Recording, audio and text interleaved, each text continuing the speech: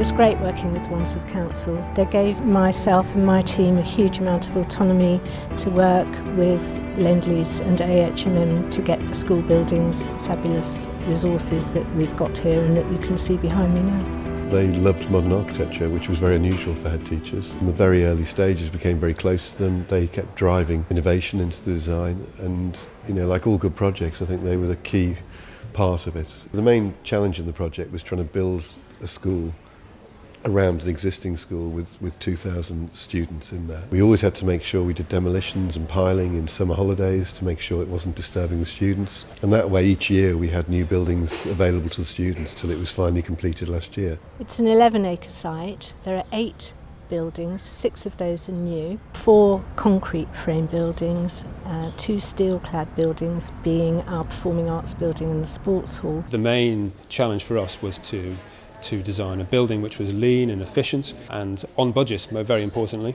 and that would give the architects the budget for which they could actually do what they want to do. It gives them a platform for which to shine. BuroHappold really helped us when it came to designing the pavilion buildings. We were always interested in using exposed concrete in most of the classrooms, so that made it an easy choice straight away, but it was really the engineering of that became quite important. The main feature of the building, the thing everyone notices, are these faceted concrete panels. These really are huge pieces of engineering. They're about 650 millimetres deep. Some of them are very complex in the formwork, they're L-shaped. It always amazed us the first time we went on site and saw the depth in the shadows that it created.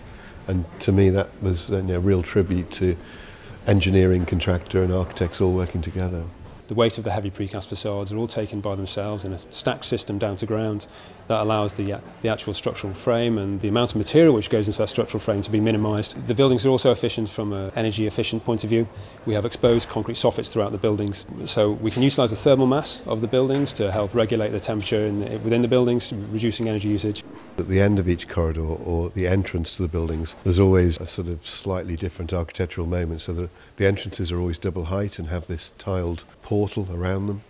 At the end of each corridor there's either a double height space or a breakout space or a big window or a picture window into the landscape. One of the anxieties I think for the staff were the large glass panels, so there's a great deal of transparency as you go around the building. However, very quickly everybody agreed that this was a great improvement and that it allowed passive supervision and it also allowed the light to flow and views outside to the beautiful surroundings. We've worked with HMM on a number of projects over the last few years. Personally, I've worked with them several times over the last 10 years, and their way they work in a collaborative manner fits very well with how we like to work. We've worked a lot with BuroHappold over the years, and I think always their search for more inventive and innovative solutions is something that is just clear from the building itself. If I were to describe Burntwood School to someone who hadn't seen it, I would definitely describe it as very professional, spacious and versatile. I'd definitely describe it as bold, imaginative and beautiful. I would say from the sheer scale of it is immense and impressive.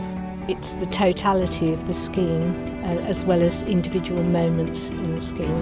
And since the buildings have been completed, we have massively increased community involvement and community access, so that's something we're really proud of.